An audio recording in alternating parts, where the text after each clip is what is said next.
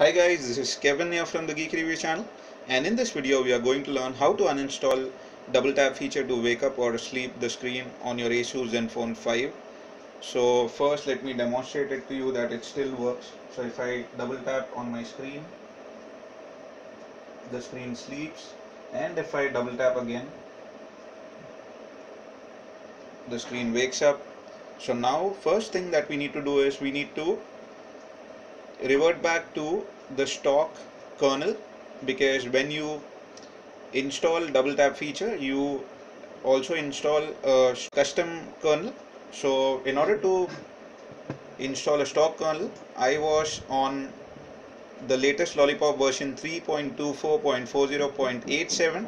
so what I'll do is I'll open that firmware, and inside the firmware I see a boot image. So all I'll do is I'll copy it and I'll paste it on my desktop. So this is the stock boot image. So even if you are on 2.24.40.78, you can extract your stock boot image. So first thing we'll do is we'll flash this. So to do that we need to press shift and right click button on your mouse, and you can open command window here. So you don't need to create any separate folder, you can do it on your desktop itself. So first thing I would recommend you to do is type adb device and press enter. So the moment you type adb devices, your laptop should show your phone's code, and it should show devices written on the right. So if it's showing it, then you can move ahead. So now before flashing the boot image, the first thing that we need to do is we need to go to Fastboot mode or Droid boot mode. So to do that we'll type in a command Adb Reboot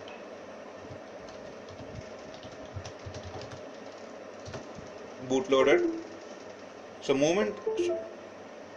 the moment you give this command, your phone will restart into Droid boot mode or fast boot mode.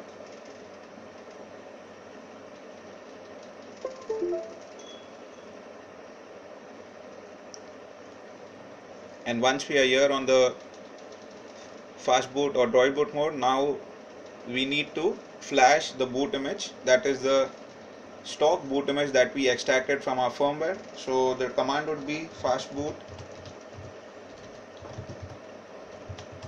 flash boot boot.img and press enter.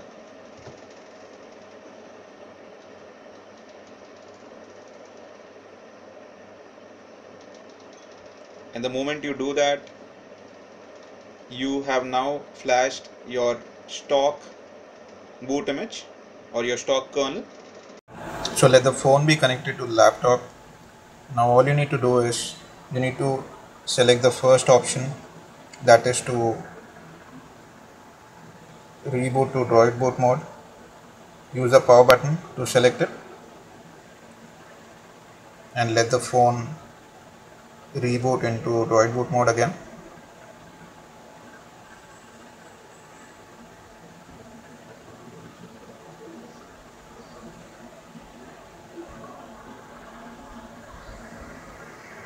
So after flashing the stock kernel, that is the boot image, now the next step that we need to do is we need to lock our bootloader. So to lock the bootloader, the tool that you have used to unlock your bootloader, you can use the same, and you will see an option to relock the bootloader. So you need to click on it,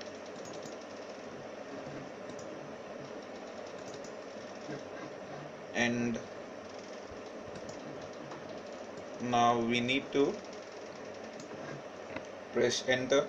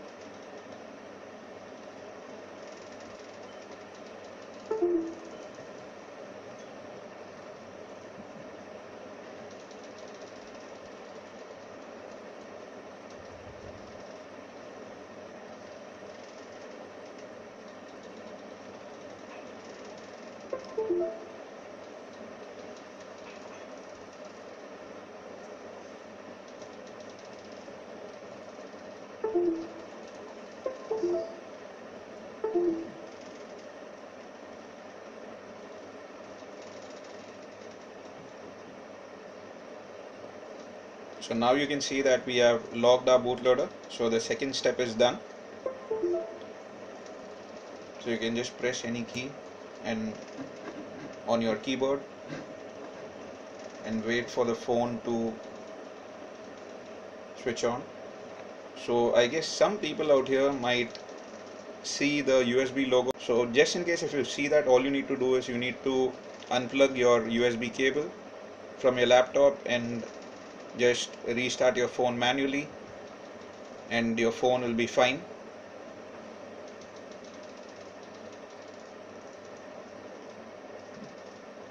So now the next step would be to download ES File Explorer. If in case you have not installed it, download it from the Play Store, and you need to click on this option on the left top corner. And once you do that, you need to scroll all the way down until you see this option Root Explorer. By default it will be disabled. You need to enable it, and the moment you enable it, your Super SU will ask you to grant the permission. So kindly grant the permission. So the next step would be to click on Device, scroll down and click on System. Then you need to click on ETC, click on Permission, and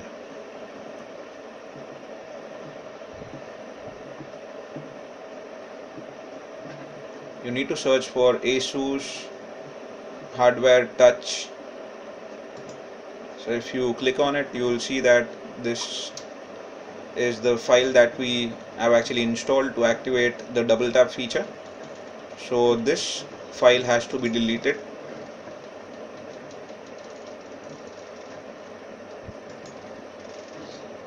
So we can simply delete it here.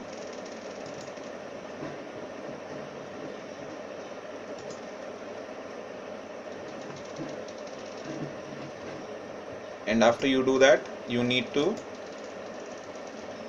again reboot your device or restart your device. So let's restart the device.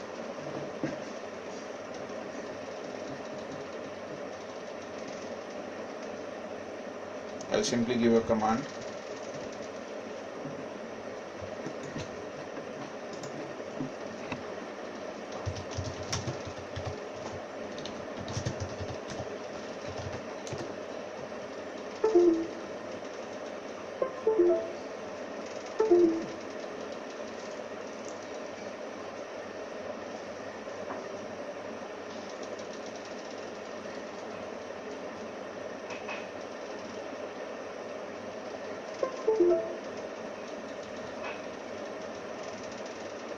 And once your phone switches on, you would have disabled double tap feature to wake up and double tap feature to sleep.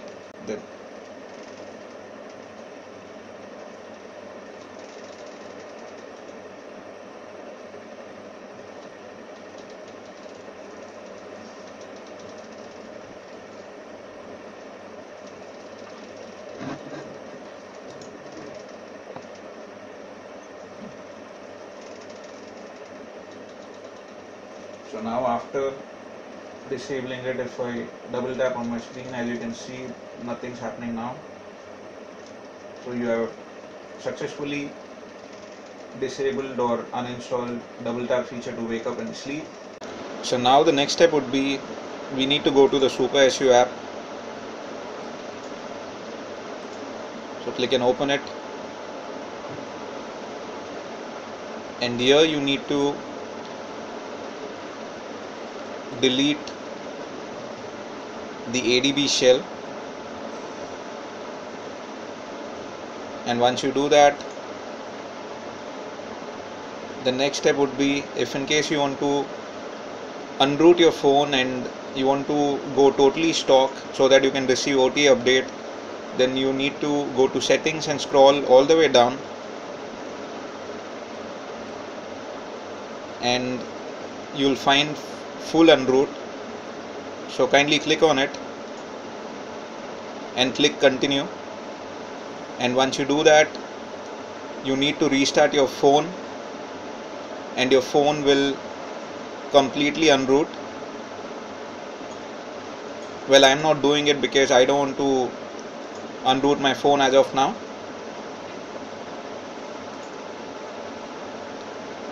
And then the final step would be to flash the Fastboot image of the Lollipop firmware that you are on, because when you unlock your bootloader, it flashes a KitKat Fastboot image. So we'll again flash it back to Lollipop. So now the next step is to keep your phone connected to your laptop and press shift and right click on your mouse and click on open command window here. And now we need to type a command, Adb Reboot Bootloader. We need to go to bootloader in order to flash the stock Droid boot image.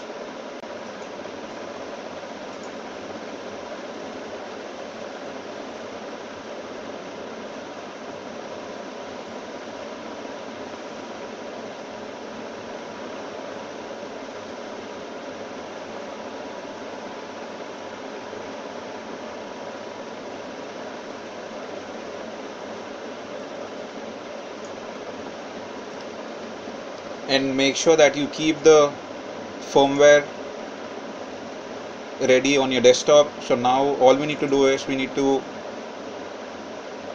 open the firmware and copy the Droid boot image and paste it on the desktop. And now we need to flash this Droid boot image. So in order to flash the Droid boot image, we'll type a command, Fastboot flash Fastboot Droid boot .img and press enter.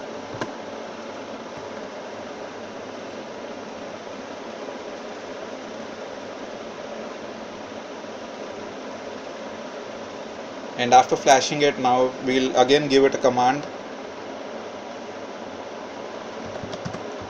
Fastboot Reboot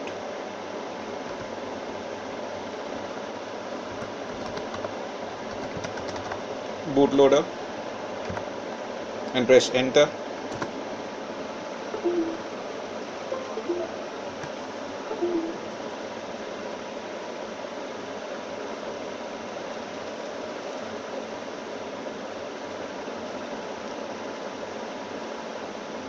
And once the phone reboots into Fastboot mode, you can see that now the user interface is that of your stock Lollipop. So there you go, you have successfully uninstalled Zenmotion and you have completely restored your phone to stock, and you will be able to receive OTA updates. So if in case you like this video, give this video a big thumbs up. Subscribe to my channel, that's Geeky Review. Do write down if in case you're facing any issue. This is Kevin signing off from Geeky Review.